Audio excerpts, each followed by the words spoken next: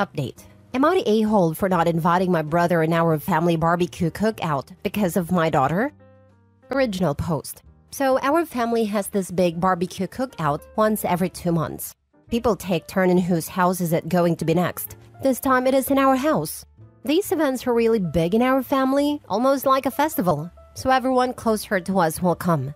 Recently, my daughter, who is 13 years old, seemed really upset and tried to make it postpone or just to avoid it. Which is odd, because she loves these family cookouts.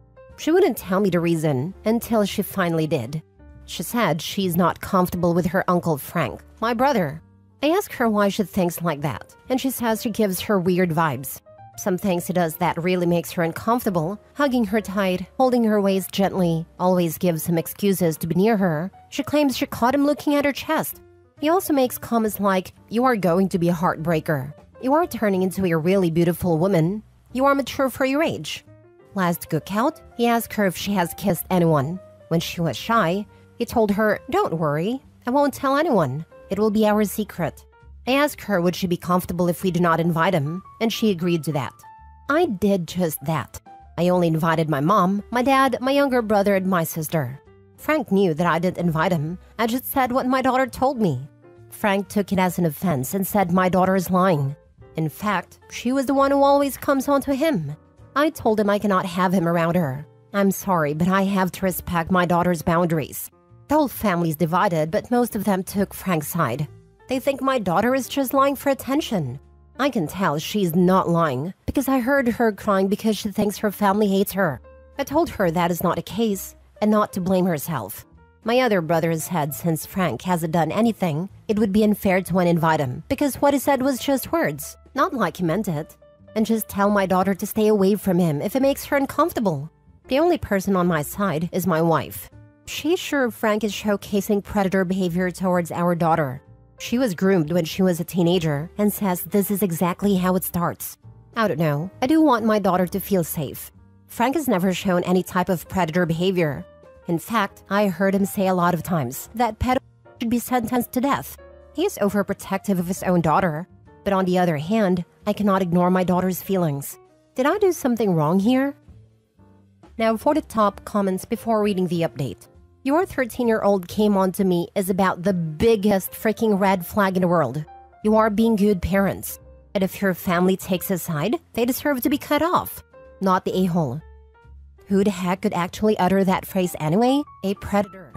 No one else has ever said a kid was hitting on them in defense of smarmy comments.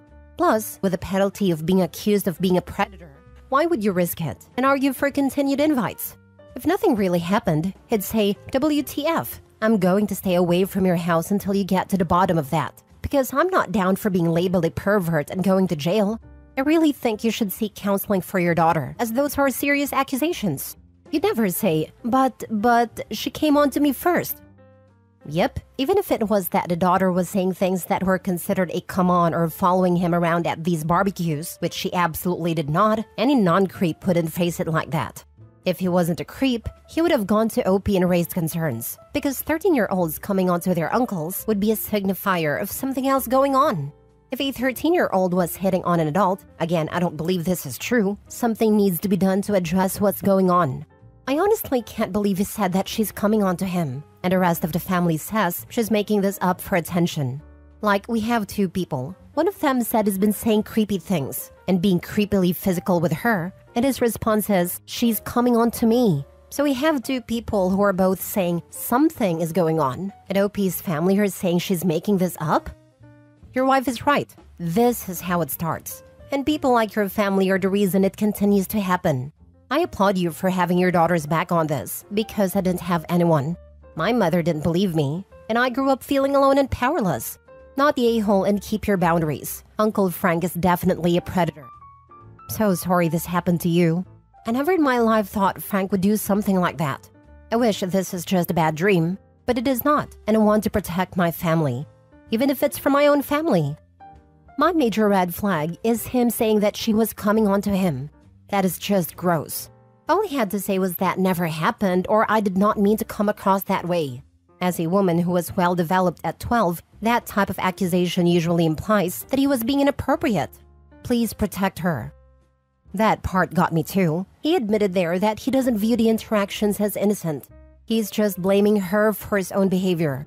Classic groomer got caught behavior. It's gross, and Opie needs to keep his daughter far away.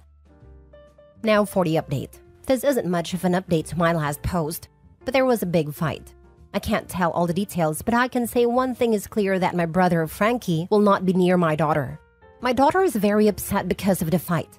Some people are still calling her a liar and an attention seeker, but I can see how it is affecting her mental health. So, I decided to cancel the cookout.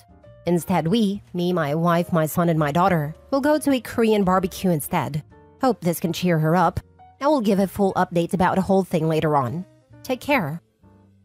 As a woman, I can tell you those creepy men who hold us too long and too tight, who ask us about if we have kissed boys, or say we can tell them it will be our secret, they destroy our sense of safety.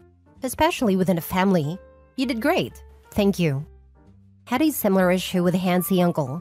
I'm Korean, so we have even more strict rules on respecting older people in the clan. The cousin who was targeting with his affectionate eye hatched a plan where I would hug, kiss, and touch her in the same manner the uncle would. When some of the aunties and my grandma expressed discomfort, my afflicted cousin asked, "Then why is it okay for disgusting uncle to touch me like that every time he sees me?" The uncle reacted the same way your brother did, by accusing her of being flirty. Grandma instantly woke up from her delusions. To this day, we have not seen or heard from said uncle. And all my grandma would say is it's taken care of, and that we won't be harassed by him. I do not think he's dead, but it's been 9 years, so I don't know. But anyways, it takes some overtly gross stuff to get the keep the peace family to finally get on your side. Until you frame it as a way for their possible harm and visualize it, they'll always opt to keep the peace. You and your cousin are very smart. Clever advice. I'm so glad your grandma understood your message. Now for the second update. Okay, it has been a hectic few days for us. Yes, I did take my daughter out for a Korean barbecue. She enjoyed it. Might have got a little sick because she thinks she can handle spice, but happy nonetheless. Well, the talk with my family didn't go so well. They were all defending my brother.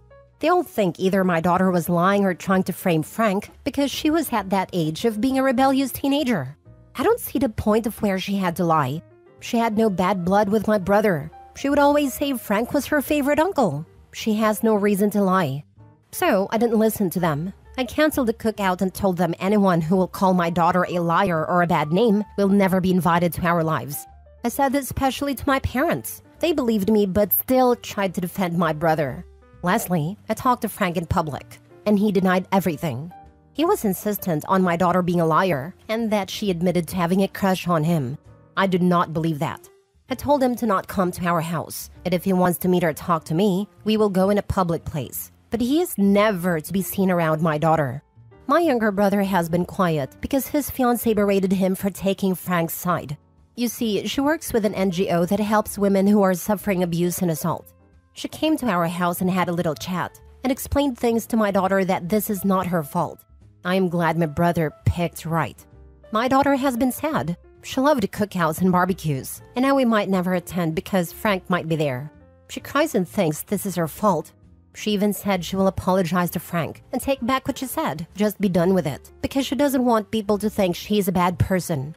It honestly made me sad that she thinks like that. It is not her fault. She shouldn't apologize for something like that. She's still very much disappointed, and we will arrange a therapy for her. I don't want to lose my cheerful daughter over this. Frank's girlfriend did call me to curse us out, by the way, and she's blocked. That's it. I'm going to focus on my family from now on. I don't need people to blame my daughter instead of the culprit in my life. You are a great parent. Your family suck, however. I'm glad you're taking your daughter to therapy and working on her self-esteem.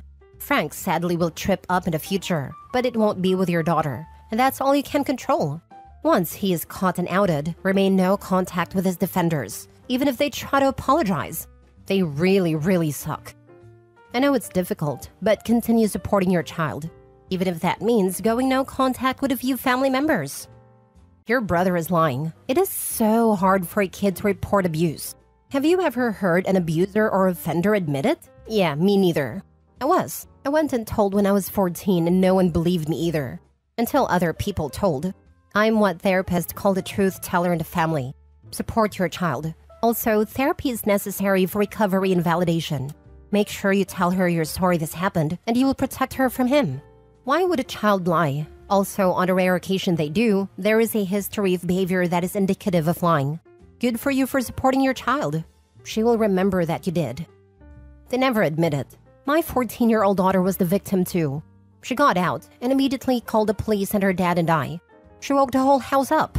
Best friend's 22-year-old loser adult brother we didn't know had moved home, and his parents and siblings caught him trying to cover evidence. She went to the hospitals, did swabs, got DNA and everything, and his approach is still, it didn't happen, she's a liar. There are 2 more victims of his who've now come forward since, and he's still crying he's the victim of a conspiracy. Thankfully from behind bars while awaiting criminal trial. This sounds like my ex-brother-in-law. We booted him out of our life, and he got his first felony conviction over what he did to one of our nieces. He was allowed to plead to a lesser offense. His family rallied around him and convinced the mom of his next victim, his next girlfriend, that we were full of it and just out to get him. A giant conspiracy. We went directly to her to warn her as she had 2 teen daughters. He ended up violating one of the 2 and serving 5 years in prison for it. Good on you for believing your daughter, and screw all of the people that offend these predators.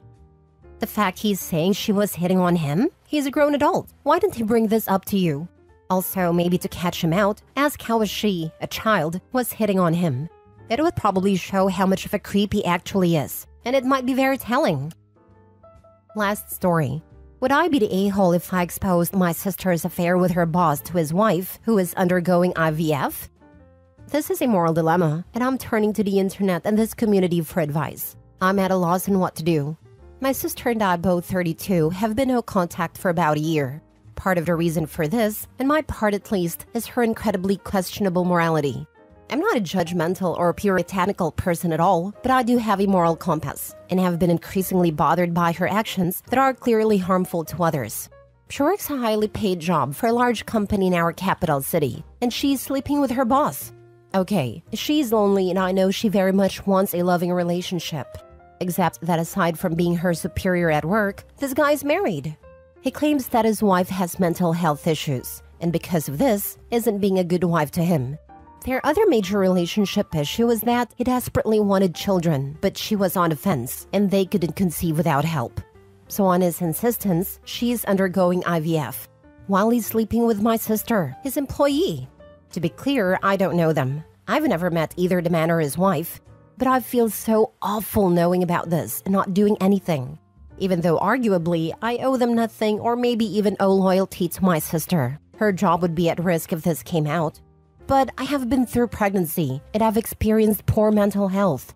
I guess I just empathize so badly with this woman even though I don't know her. So, I googled the company my sister works for and tried to figure out who the guy was. But he has a very common first name. I didn't know his last name, so I couldn't figure out who he was. My mom visited recently. She's still in contact with my sister and knows the whole situation. When I told her I looked the guy up, she immediately told me his last name and his wife's first name. She told me that what I do with the information is up to me, but the implication was that she also thought the wife should know. So now I'm pretty sure I've found both the guy and his wife online. What do I do? I really want to let her know what I know, but would she want to know? She might be pregnant already. Would it be better to just let it go? Plus, I'm pretty sure that if I did anything, my sister would figure it out, and it would be the final nail in the coffin of our relationship. I'm not sure if I care about that. If you were in the wife's shoes, what would you want? Now for the top comments. I personally would want to know before I got pregnant. If they weren't trying for a baby, I would say stay out of it. But this is a special circumstance.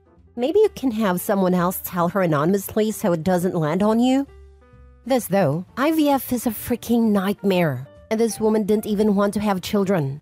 So not only is he emotionally blackmailing her into the hellish medical experience that is IVF for a pregnancy that she doesn't even want, he's freaking cheating on her while doing it. OP literally has the chance to save this woman from an unwanted pregnancy and a lifetime of being tied to a horrible man because they have a child together. This, over and over. Tell the poor woman. She didn't really want to have children, and she's now being put into a position of likely becoming a single mom with a child she wasn't even sure of to begin with. Tell her, I can't even describe how much you should inform her like yesterday. Your sister is awful, and the dude even more so. I want no contact with my sister-in-law because she thinks sleeping with married men is acceptable because she's the one who is married and it's not her problem. I thought Opie was going to say her mom is trying to protect her sister, but the fact her mom gave Opie the info needed, with the understanding she can use it, tells me the mom also knows how wrong this is. I would put money on the husband growing distant during the pregnancy and eventually leaving the wife to raise the child on her own. OP, you are not the a-hole, and I hope you can save the woman from additional pain of IVF treatment and an unwanted pregnancy. All these people saying you're the a-hole would absolutely want to know if it were them. Don't listen to them. The wife should know if she's about to raise a baby he wanted by herself. Just make sure you have the right guy. Sounds like your mom has the right guy. That's exactly the point. They're cut from the same cloth and only care about themselves. Not the a-hole. Every single human being deserves to know if their consent is being violated, and your partner is sleeping with someone else without your knowledge or consent, and potentially exposing you to STIs as a result, is 100% a huge consent violation. She has a right to know that her husband is doing her dirty, and if you're the only one who's willing or able to tell her, then I say freaking do it. Cheaters deserve to have their world burned down around them, and the partners they cheat on deserve to know the truth about the scummy people who are taking advantage of them. Especially in this case, where he's basically emotionally blackmailing her into a barrage of hellish medical treatments in order to conceive a pregnancy she doesn't even want. You can save her from an unwanted pregnancy and a lifetime of being shackled to a scumbag because they